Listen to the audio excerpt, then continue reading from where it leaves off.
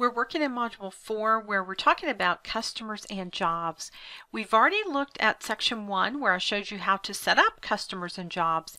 Now we're going to start using some of that information, and we're going to start using them by creating estimates. A prime example of an estimate is in a construction company. They will give you a quote or an estimate on what a job is potentially going to cost. And this is a great feature because you can actually take those estimates and turn them into invoices and get paid and then put the money in the bank further down the line. Not all companies use the estimate feature. If you don't use this feature, then you can skip this and go straight to invoicing. But this is the first part of creating estimates. There is a part 2 to this. Make sure you watch both parts so that you get a full view of how estimates work.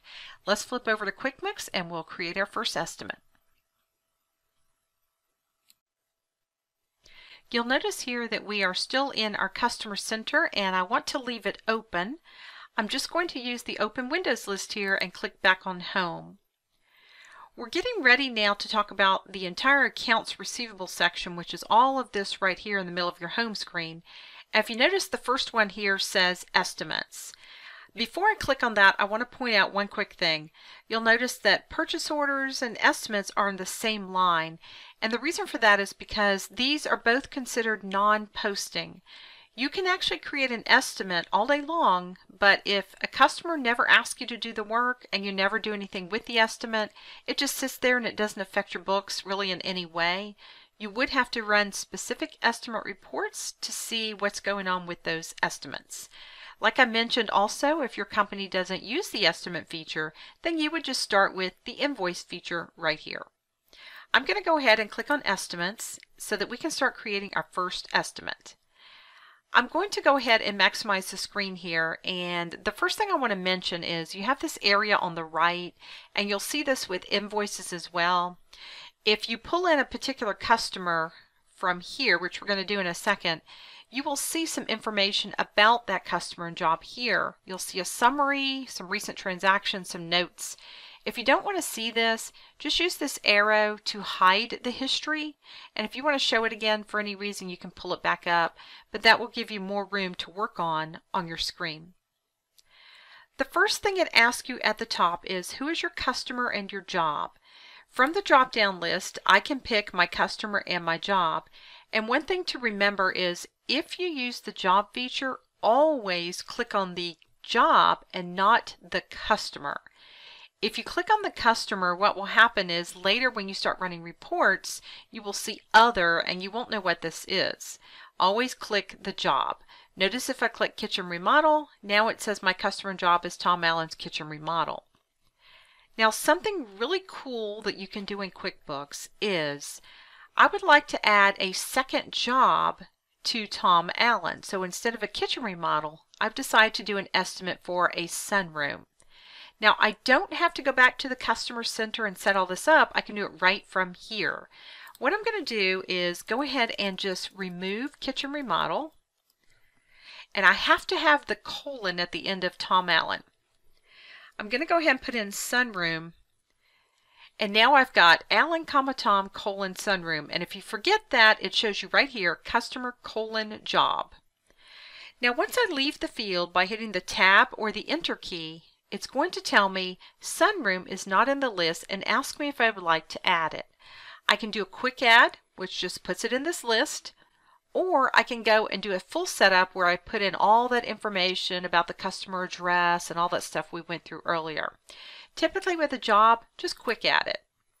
Now if I look on my list, I've got 2 jobs for Tom Allen. The next thing I'm going to see is the class list. Remember I told you that classes allow you to break up your company into smaller sections for reporting purposes.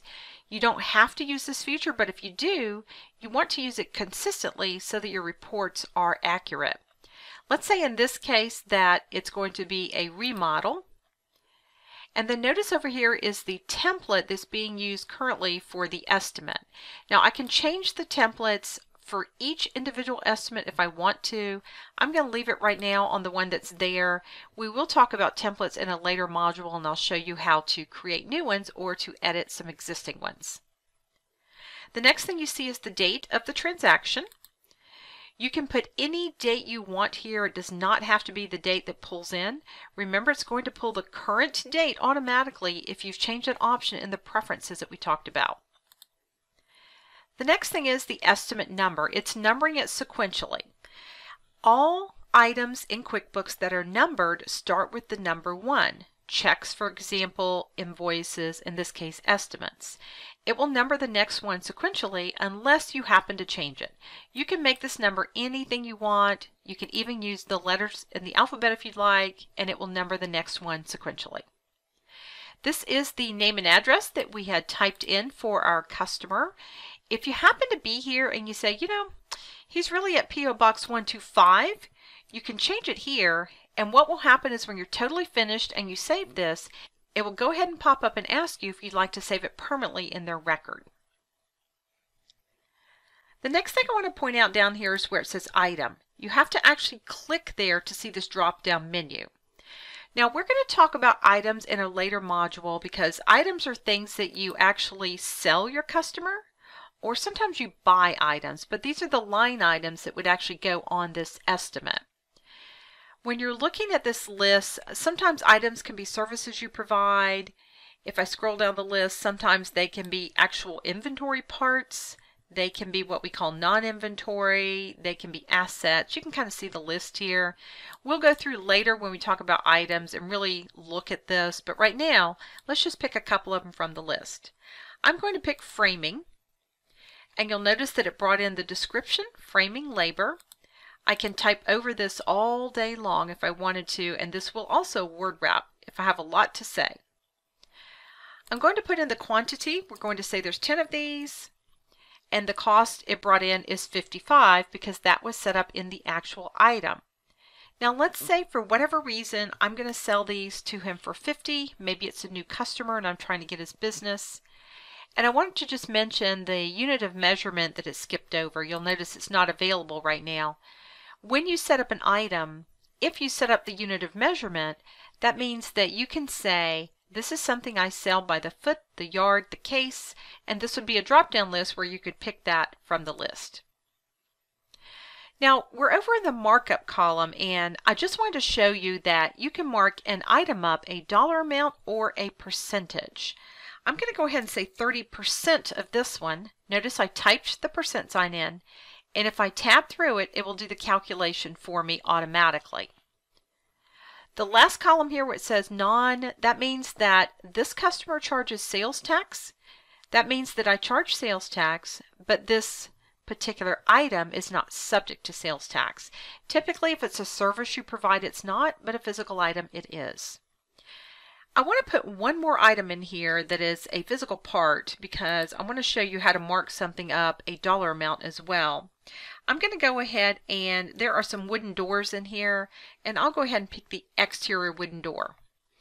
And I'm going to say a quantity of 2 of these, and I'll just leave the price it pulled in. Now if you notice this time, the markup is a negative number and it's a percentage automatically. I'm going to type over that, but the reason it pulled that is because when the item was set up, they put in the setup that typically they have a particular price they buy it for and a particular price they sell it for, and that way it figured out the markup. But I'm just going to mark it up $1,000. Notice I'm not putting the percent sign this time, just the 1,000, and it will calculate for me. I can put in as many line items as I like. This is not the bottom of it. It will keep going on forever. That's a quick way to go ahead and set up a basic estimate. What I'd like to do now is go ahead and talk to you a little bit about some of the things that you see at the top here. And in order to do that, I'd like to stop the video here and go ahead and go into the estimates part 2 to finish this up. I'll see you shortly. Welcome back. We're in Module 4, working with customers and jobs. We've been talking about estimates, and I want to go ahead and continue where we left off. This is actually part 2 of working with estimates. Let's go ahead and flip to QuickBooks, and we'll keep going. Now that you know how to enter your line items in your estimate, let's talk about the options at the top of the screen. You'll notice there are several different tabs, and we'll start with the main tab. The first option that you're going to see here has to do with finding estimates. You're going to find that everything in QuickBooks is in date order. Let's say you were looking for a particular estimate and you couldn't find it. You could use your arrows that take you left or right to look for the next or previous estimate. If you can't find it that way, use this Find option right here, which lets you put in some criteria so you can search a little bit easier. If you knew the customer and job, you could plug that in. If maybe you had a particular date range you knew you created it, you might look that way. You could look for estimate number or amount. This is only going to look for estimates. It's not going to look in all of QuickBooks for a date range or an amount of money. It's just for estimates. I'll go ahead and cancel that one. The next option is to create a new estimate, which would actually save the one you're on as well. And if you look at the very bottom right hand side of your screen, you'll notice there's an option that says Save in New. That's the exact same option. The next one over is an option where you can save your work. If this is taking you a while and you just want to make sure you don't lose it, you can hit the Save option. But I want to show you that you can also save this as a PDF. Maybe you need to send it to someone and you need it in that PDF format. You can do that. The next one says Delete. This is how you would delete this entire transaction. You can also create a copy. What if your customer asked you to create two estimates and maybe one had a little something that was different? Instead of redoing the whole thing, just make a copy and then make those few changes. The next one is the option to memorize this. We're going to be talking about this in a later module, but basically what it allows you to do is memorize this so that you can pull it up again at any time. You can also mark a transaction as inactive. Basically what that does is QuickBooks is going to keep a record of all of your estimates, but if you don't want this one to show up in reports and things like that, you can mark it as inactive, and then when you're ready you can activate it again. Moving over to the right, the next one is Print. This is where you would go to print this estimate or to preview this, and I want to show you what it's going to look like if you preview it. Right now it's very plain. You would want to come in and customize this if you're going to send a lot of estimates out. Notice I can click to zoom in a little bit, but you'll see that it has your company name and address. It has the name of the customer and their address. You're going to see it says estimate. It's got some information on the right, the name of the project or the job. And then you'll see a description, quantity, unit of measurement, cost, and total. The first thing I want to point out is it does not show the name of the item, which is typically the first column. That's because your customer is going to see the description of the item, but you can name your items anything you want. That's more for internal use. Notice also they don't see the markup, so that column is hidden as well. At the bottom they see subtotal, sales tax, and total, and of course you can customize this to look any way you like. I'm going to go ahead and hit close at the top, and that'll take me back to my estimate. You can also, under print, save this as a PDF again, and you can also do a mail merge with Microsoft Word where you can actually create an envelope. If I click on that and make sure I have the correct envelope size chosen, and then click OK, it's going to do that mail merge. You have to have Microsoft Word in your computer in order to be able to do this. You'll see it popped up Word down here at the bottom. I can click on it and actually pull up the envelope options, and then if I don't need to change those, I hit cancel, and there's my envelope right there that I can print. I'm going to go ahead and say no right now because I don't actually want to print that. The next thing you can do is you can actually email this estimate to your customer. You can see right here you can email the estimate or the batch, and I want to tell you what the batch is. Right here is a checkbox that says email later. If I set up several different estimates for this customer and I check each one of these, then when I'm ready I can email the batch over and it will email all the ones that have email later checked. I can also attach a file. If I want to attach a file, all I have to do is hit attach file, and you've seen that option before where you can go through and choose a file on your computer, or if you wanted to pull one over that's in Outlook, any way you'd like to attach, you can. You can also create an invoice straight from here. Now, chances are you're not going to be on this screen when you're ready to do that, but you can if you want to. And let me just mention the Start project. Intuit sells a product called MavenLink, which is more like a project management type software. They do give you a free 30-day free trial, so if you want to try it, you could click here and it would walk you through setting it up. It is not free, like I said, you do have to purchase it after that 30 days. Let's go over to the next tab, which says Formatting. We're going to be talking about these templates I mentioned earlier right here in a later module, but this is where you would go to actually work with those templates if you want to customize them. Here's your spell check.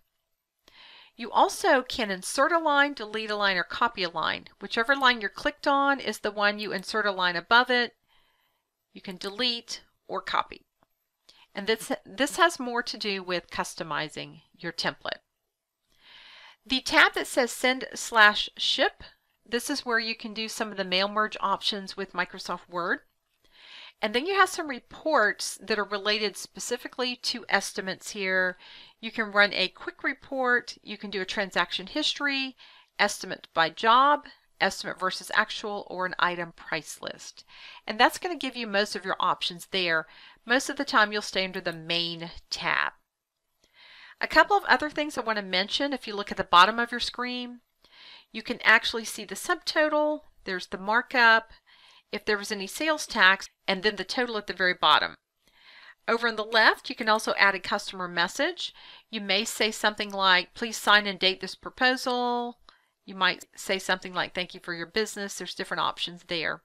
And also a little place for a memo that the customer will not see, that is just for you to see, and then also the customer tax code. And that's pretty much what you're going to see on an estimate. I'm going to go ahead and hit Save and Close at the bottom here. And because I changed Tom Allen's P.O. box earlier, it's asking me would I like to change this permanently in his record. I'll just say yes, and now that has changed. That's how you're going to go through and actually set up estimates for customers and jobs. Once you've created the estimates, you're going to sit back, and when the customer says do the work, you'll want to go through and create an invoice. And that's where we're going to start with the next video. I'm going to have you go ahead and go over to Section 3, Invoicing from Estimates, and we'll look at how all this invoicing works. If you're not a subscriber, click down below to subscribe so you get notified about similar videos we upload. Now, to get a free QuickBooks Pro 2020 introductory course, click over there. And click over there to watch all the videos in this QuickBooks Pro 2020 playlist.